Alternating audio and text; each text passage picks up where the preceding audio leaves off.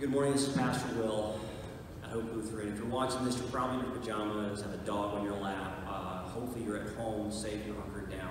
Obviously, we're not meeting together because everything is crazy right now. Normally, at this time, we would be worshiping together in a room together, singing songs together, reading scripture together, hearing a message together. And now we're in the middle of this crazy time where we're loving one another by staying apart. But just because we're not together in person doesn't mean we aren't gathering as the church. And so I'm so thankful that you are joining us this morning as we sing songs, maybe not physically together, but gathered. So that being said, we're going to do something a little different today. It'll be a different kind of a service. And we'll do some different songs that maybe you haven't heard of, and some that you do know. This one is pulled right from Psalm 23. And it's just a good reminder that we still have a good God and a trusted Savior that takes care of us even in the midst of uncertainty.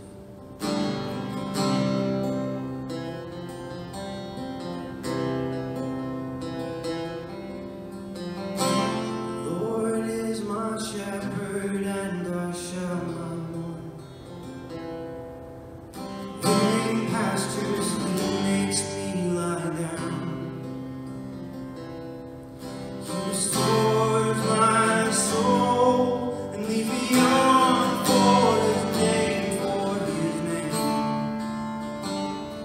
his great name. Surely goodness, surely mercy, right beside me all my days, and I will dwell in your house forever, and bless your holy name. Oh, you prepare a table right before me, in the presence of my enemies. The air alone takes flight, and the terror of night is at my door. I'll trust you, Lord. Surely goodness, surely mercy, right beside me all my days, and I will dwell in your house forever, and bless your holy name. Oh, surely goodness, surely mercy, right beside me all my days, and I will dwell in your house forever, and bless your holy name,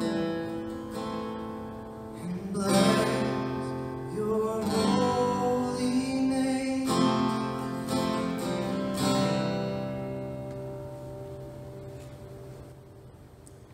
Welcome again today as we gather. One reminder, if you will direct yourself to our website for any updates, that's where we're updating most. We're trying to get email updates out, obviously, hlcbenita.org as to our schedule. But as we begin our worship today, we begin in the name of the Father, and of the Son, and of the Holy Spirit. The God of heaven has made his home on earth. Christ dwells among us and is one of us. The highest of all creation lives among the least. Christ journeys with the rejected and welcomes the weary, Come now, all who thirst. and drink the water of life, Come now, all who hunger. and be filled with good things, Come now, all who seek. and be warmed by the fire of love.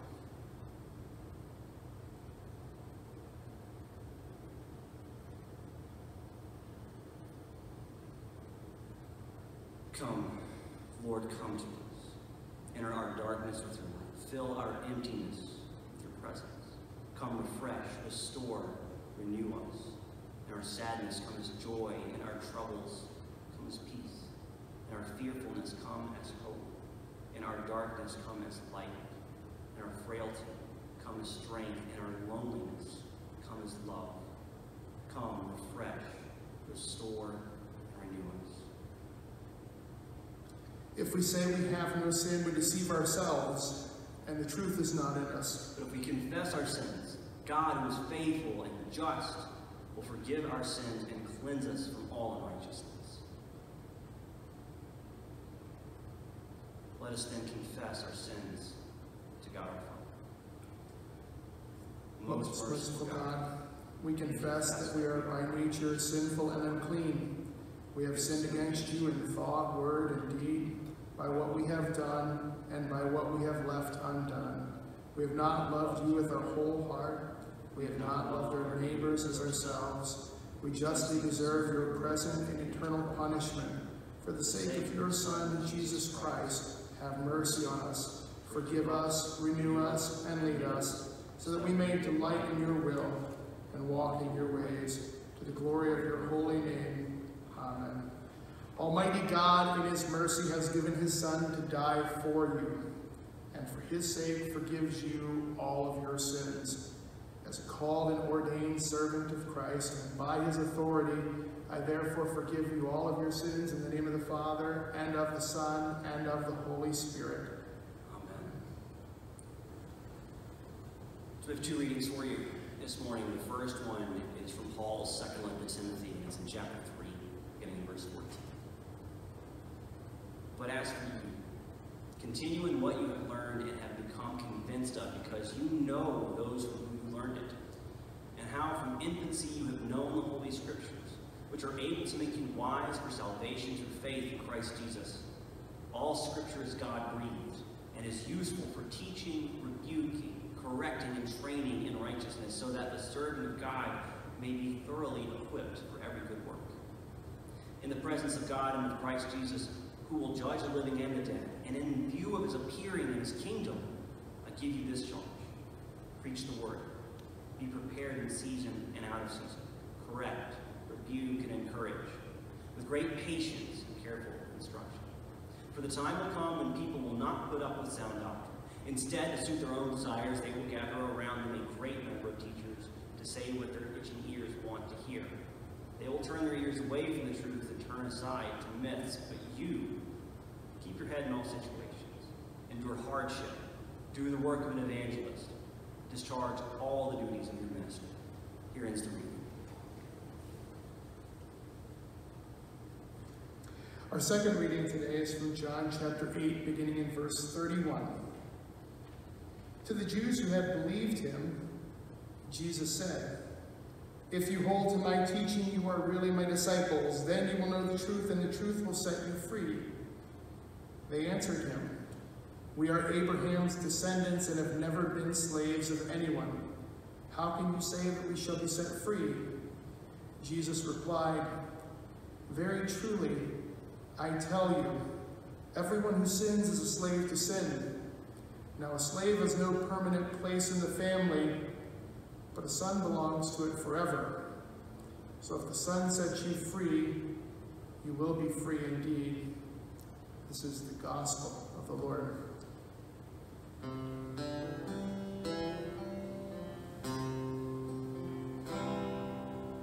Great is thy faithfulness, O God, my Father.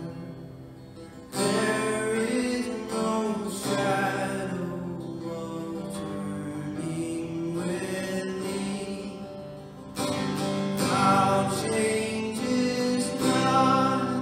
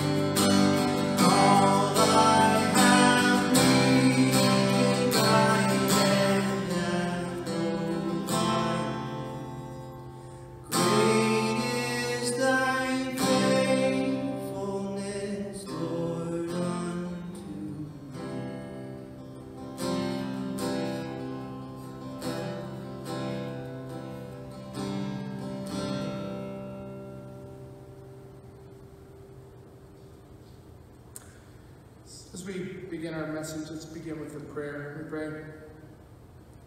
Gracious God,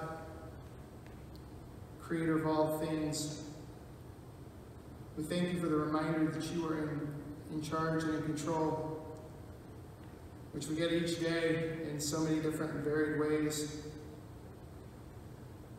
Lord, I pray that wherever we gather and worship this week, and wherever the flock of believers at Hope Lutheran Church comes together, that you would bless us, Lord, that you would work your word through and in us, that you would use me to proclaim your message to your great glory, and in Jesus' name.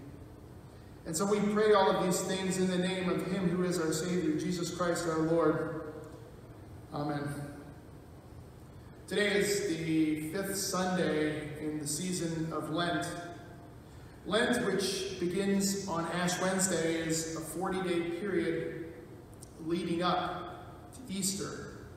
Now, if you're at home and you pulled out a calendar and you're counting your days while you're listening or watching, I want you to know that you won't come up to 40 days if you don't leave off the Sundays.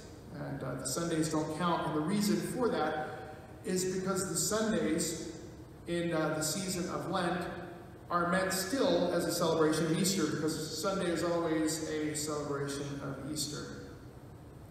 Lent's a time to reflect on the meaning and the significance, well, of Jesus' death and his resurrection. So many people observe Lent by giving up things. They give up things that are maybe overly important in their life. Their love of chocolate or alcohol or you name it.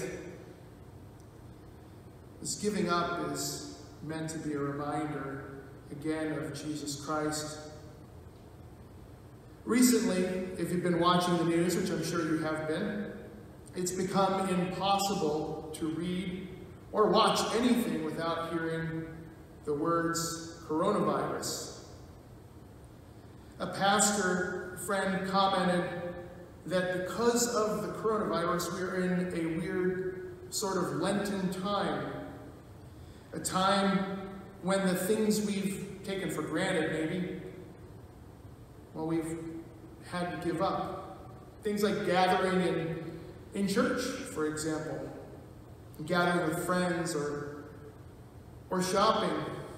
An anecdotal story, I had to run to the store to pick something up, and they were doing curbside pickup. So I had to order it online, and I had a slip that they were supposed to scan when I arrived there, show my ID. And they would touch neither the slip that I had printed nor my ID. We're, many of us, forced to stay at home much of the time and in isolation. And in fact, I heard a story about a woman who, she was at home in isolation, and she noted that there was a strange man that had somehow been in her house and wandering around. And so he seemed like he was out of place and acting peculiar, and it took her a few minutes to realize that it was her husband who was in isolation with her, and he just didn't know what to do with himself. The interesting thing for us is that when we observe Lent, we know that Good Friday is coming, and we know that, well, Easter Sunday are coming. But one of the difficult times at this point that we're at right now is we can't see the end of the story. We don't know when or if there would be a Good Friday or an Easter moment that is coming. But what truly makes this crisis so hard is that we have a tendency to think that we have or know all of the answers, and that we know the truth of the world. Well, this has been a wake-up moment for many of us who thought that way, where we realize that we are not the source of all the answers, nor are we the source of the truth. In our reading for our message today, which is from John 8, we see that the people who gathered around Jesus thought they knew the truth too. So in our gospel reading, we see that Jesus was speaking to these, large crowds of people. People were hanging on his every word, wanting to hear more. And so Jesus began to talk about freedom. He told them about the truth that brings them real and lasting freedom. It was at this point that some who were listening began to question what Jesus was saying. They responded to him by saying, "We're already free. We know the truth." Now, the reality was they weren't especially free. The Romans occupied Israel at that time, making them captives in their own country. But Jesus was talking about, a different sort of captivity. He was talking about captivity to sin. I want to share with you again from verse 34. It says very literally this: "Truly, truly, I say to you, that everyone who sins is a slave to sin." No, I didn't repeat the word truly twice accidentally. It shows up, although if your translation doesn't show it that way, not all do. The literal word used there is the word amen. So Jesus is saying, amen, amen. I say to you that everyone who sins is a slave to sin. This got me thinking, and it made me wonder at a question that I want you to think about today.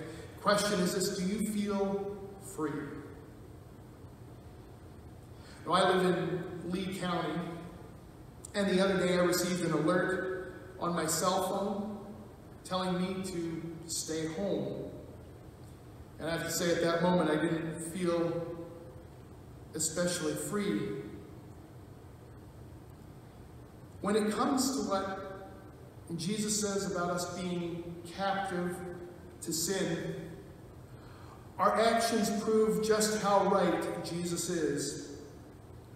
I mean, we talk a great deal about being free. And like the Israelites, we may even feel free. But the things we say and do, they speak a different message. We're captives to sin. We can't know true freedom on our own. But the good news that I want you to remember today and this week is that Jesus provides us real, lasting truth and freedom. One of the most powerful verses in our reading today comes in verse 32. Jesus says, "Then you will know the truth, and the truth will make you free."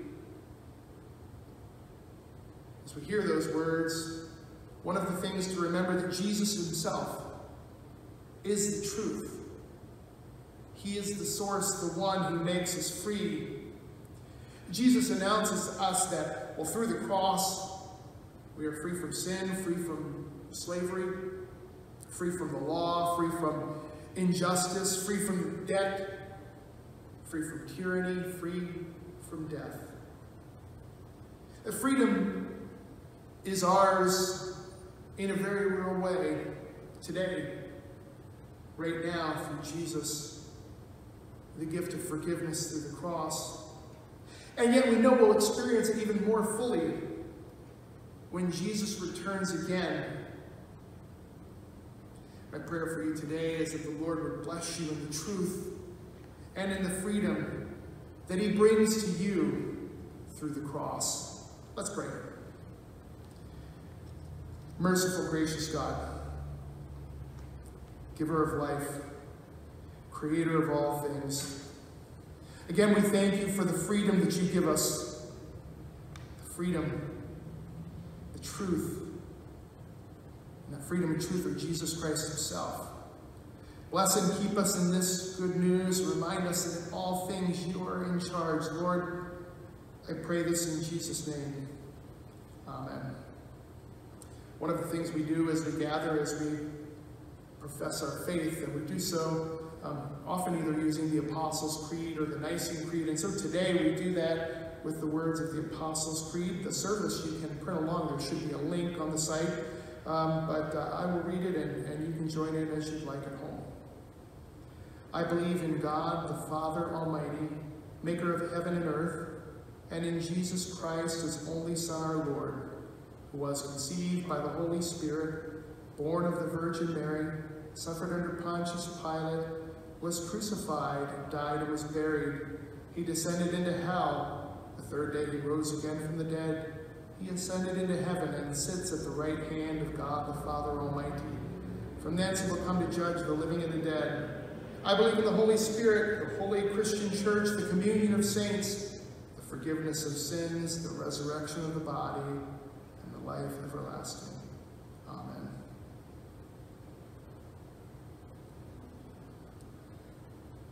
Well, thank you for joining us in this really unique and new way of worshiping together. Before we close, before we sing another song, before we pray together one more time, let's close in a prayer.